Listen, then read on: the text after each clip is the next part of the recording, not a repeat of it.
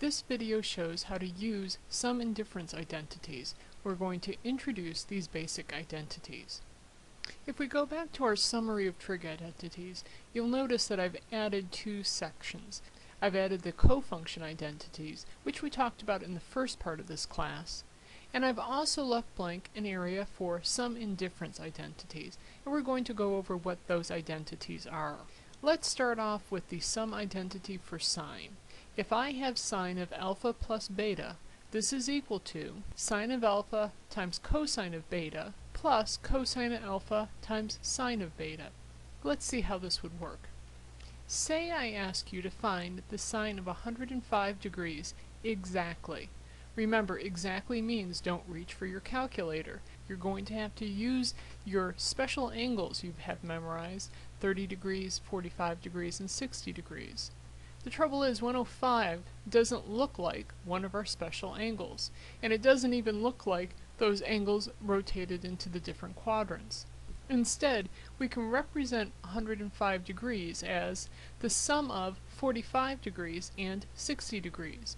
We know what the sine and cosine of 45 degrees and 60 degrees are, so if we use our sum identity for sine, we'll find that the sine of 105 degrees is equal to the sine of the quantity 45 degrees plus 60 degrees. So the trick to solving a question like this is being able to recognize 105 degrees as the sum of two of our known angles, like 45 degrees and 60 degrees. If I use my sum identity, then I say that the sine of 45 degrees plus 60 degrees is equal to the sine of 45 degrees times the cosine of 60 degrees plus the cosine of 45 degrees times the sine of 60 degrees. I know what the sine of 45 degrees is, that's the square root of 2 over 2. Likewise, cosine of 60 degrees is 1/2. Cosine of 45 degrees is also square root of 2 over 2, and sine of 60 degrees is square root of 3 over 2. We know this from our unit circle and from the material we did in the first part of this class. If I go ahead and do the multiplication, I get square root of 2 over 4 plus square root of 2 times the square root of 3 all over 4. And if I multiply that square root of 2 and square root of 3, I end up with square root of 6. My last step would be to combine these two fractions with addition, and my final answer for the sine of 105 degrees exactly is square root of 2 plus square root of 6 all over 4. How can I check this is correct?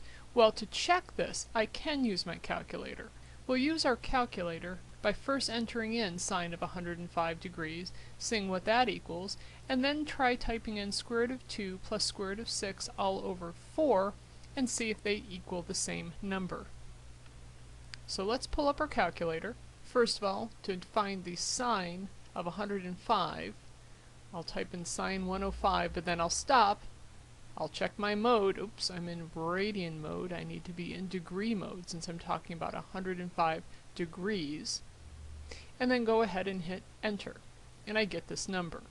Now if I try doing square root of 2 plus the square root of 6, now I'm going to close my parentheses because I want that whole quantity over the number 4, and we see that we are in fact correct. So when the problem asks for you to find sine of 105 degrees exactly, you can't use your calculator to find the answer, but you can and should use your calculator to check your answer. Alright, now that we found the sum identity for sine, let's look at it for cosine. If I had cosine of alpha plus beta, that's equal to cosine alpha times cosine beta minus sine alpha sine beta. When I had sine of alpha plus beta, I ended up adding my two terms.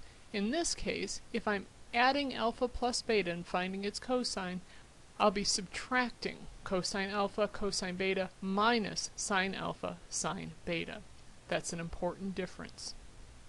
Alright, let's look at the same problem, but now we want to find cosine of 105 degrees exactly. Again, cosine of 105 degrees is going to be equal to cosine of 45 degrees plus cosine of 60 degrees. If we use this formula, then we'll find that cosine of 45 degrees plus 60 degrees is equal to cosine of 45 degrees cosine of 60 degrees minus sine of 45 degrees sine of 60 degrees. Again, if we plug in our values that we know for cosine of 45 degrees, cosine of 60 degrees, and sine of 45 degrees and sine of 60 degrees, then we end up with a final answer of cosine of 105 degrees equals square root of 2 minus square root of 6 over 4. Alright, last one, tangent. What happens when we add two angles and put it into our tangent function? Well, the tangent of alpha plus beta is equal to, oh, this looks a lot more complex, tangent of alpha plus tangent of beta all over 1 minus tangent alpha times tangent beta. So this one has a fraction, and the two terms in the numerator are added, and the terms in the denominator are subtracted. Again, this is for tangent alpha plus beta. If we wanted to find tangent of 105 degrees exactly, we'd go ahead and again recognize that tangent of 105 degrees is tangent 45 plus 60 degrees. And if we plug this into our tangent sum identity, and we recall that tangent of 45 is 1, and tangent of 60 degrees is square root of 3, then we get 1 plus square root of 3 over the quantity 1 minus 1 times square root of 3, or simply 1 plus square root of 3 over 1 minus square root of 3. And let's go ahead and check this answer. Again, let's try tangent of 105 degrees. Let's check our mode. We're still in degree mode. Alright, that's equal to negative 3.73205. Now if I say the quantity 1 plus square root of 3, close parentheses for the square root, close parentheses for my numerator, divided by the quantity 1 minus square root of 3, hopefully we'll get the same answer, and we do. So again, this is a good way to check your answer when you're using the sum identities. So now we can go ahead and fill in at least our sum identities. I have my sine alpha plus beta, my cosine of alpha plus beta, and my tangent of alpha plus beta. Well, now what happens if instead of the sum identities we want to talk about the difference identities? So for instance, sine of alpha minus beta, well, that ends up being exactly the same thing that we had for sine of alpha plus beta, except those two terms are now separated by a subtraction sign. Cosine of alpha minus beta is again equal to the same thing that we had with the alpha plus beta, but now instead of subtracting cosine alpha cosine beta and sine alpha sine beta, now we are adding those two separate terms. And likewise, tangent of alpha minus beta, now we have tangent of alpha minus tangent beta all over the quantity 1 plus tangent alpha tangent beta. Let's do one example of this. Find cosine of 15 degrees exactly. Again, we need to be able to recognize that 15 degrees is equal to cosine of 45 degrees minus 30 degrees. Keep in mind, if instead of 45 degrees minus 30 degrees, if you tried to use 60 degrees minus 45 degrees, you'd get the exact same answer. So 45 degrees minus 30 degrees is not the only path to solving this problem. As long as your two angles have a difference of 15 degrees, you'll get the correct answer. So if we go ahead and use our formula, we'll have cosine of 45 degrees minus 30 degrees equaling cosine of 45 degrees, cosine of 30 degrees, plus sine of 45 degrees, sine of 30 degrees. Again, we'll plug in cosine of 45 degrees, cosine of 30 degrees, and sine of 45 degrees and sine of 30 degrees. We end up with square root of 6 over 4 plus square root of 2 over 4, or cosine of 15 degrees is equal to square root of 6 plus square root of 2 all over 4.